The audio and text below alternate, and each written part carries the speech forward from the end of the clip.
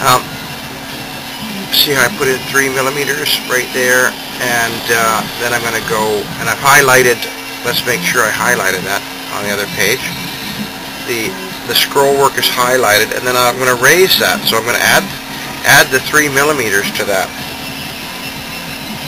And if you look, see how that jumped up? So that's how you build things, and you can dome them and use all sorts of functions on this software, which are quite unique. And then from this, I'm going to subtract that, and then I'm going to close that, and then I'm going to put the outside vector here because I want to show you another function of this, the toolpaths. We go to toolpaths. We're going to generate a toolpath for this thing here, a milling program for it too. This is what's unique about Modelmaster. It lets you do it right away.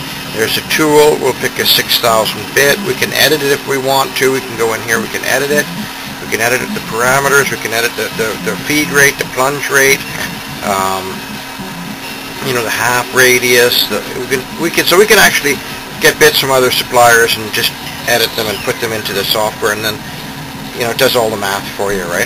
So we're going to accept that bit, select, and then we're going to drag this down, and material, it kind of tells me where the material is on the deck, or where the tip of the bit is to the material. And I like to work off the top. I know where the bottom of the deck is. I know how to do the math. And then, because it's important for setting up the mill later, which I'm going to show you in a minute. So, and then it actually is generating the toolpath. And then we can go up here at the top. We go toolpaths. We save the toolpath. That's the toolpath we just generated. We save it to the desktop. And this is Versace pendant right there, which we're already cutting. It's a noise here in the background. So anyways, we would save that, and it would be on the desktop. It's on the desktop. Cancel that. It's on the desktop. Where is it? Up here, Versace pendant. And then I would just burn that to disk, and then I put that on a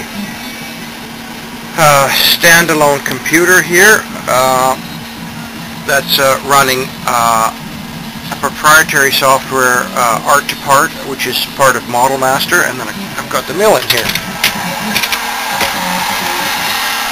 And here is a Modelmaster mill, and we're actually cutting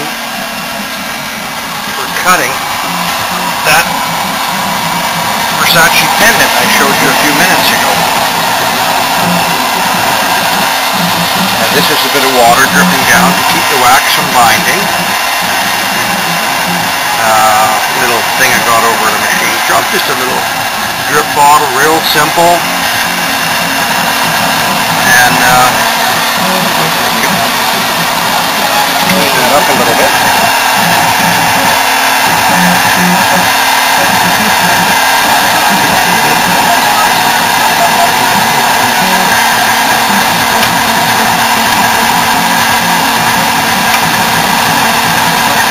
Sorry. You see it in there?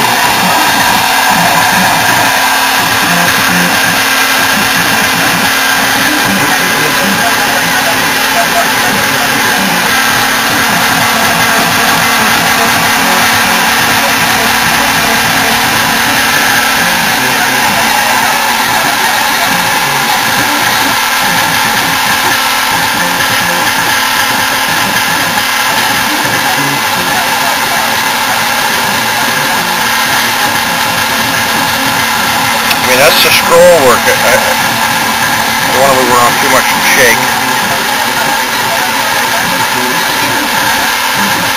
And there's the Versace head. Okay, and that's the pendant that's going to be at the end of the chain. And that's my desktop. I say that was built the same way in artcam.